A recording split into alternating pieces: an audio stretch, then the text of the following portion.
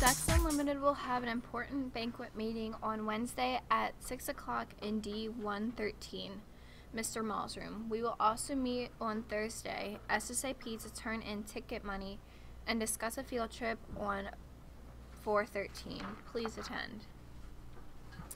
The Cape Interact Club will be sponsoring an Applebee's Flapjack fundraiser on Sunday, April 15th from 8 to 10. Tickets will cost $7 a person and $4.50 for children under 12. Tickets are available from Mr. Harrod or any Interact member. Members are need to host and clean up after the event. Please let Destiny Wintercrawl know if you will be helping with the event. Also, the Interact Club is currently looking for new members. If leadership and service above self-interest you, see Mr. Harrod or any Interact member. Boys tennis defeated Milford 4-1.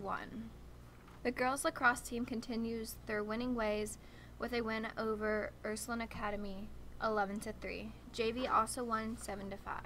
In the school store, they sell many items, including shirts, sweatshirts, school pencils,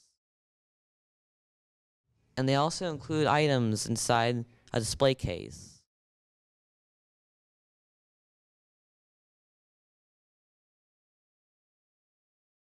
It's casual. I mean, you don't really do anything besides go to lunch, come back, and sit here and wait for customers.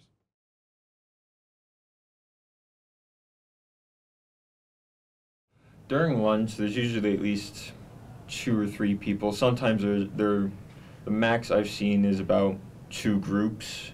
Some people come in here just, to talk, but some people also come in here to, look around and stuff.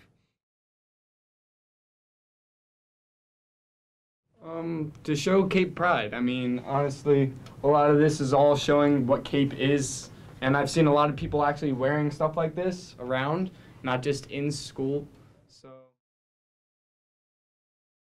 working here, usually Mr. Martinez puts us here 2 students at a time, so you get to kind of socialize with them, but you also get to socialize with customers. I've had many parents come in, and they're very friendly. You get to know more about, for example, their kids or faculty members. It's very fun. The fact that it gives all of our marketing students a great opportunity to actually put our entrepreneurial ideas and curriculum that they're learning in the classroom into play.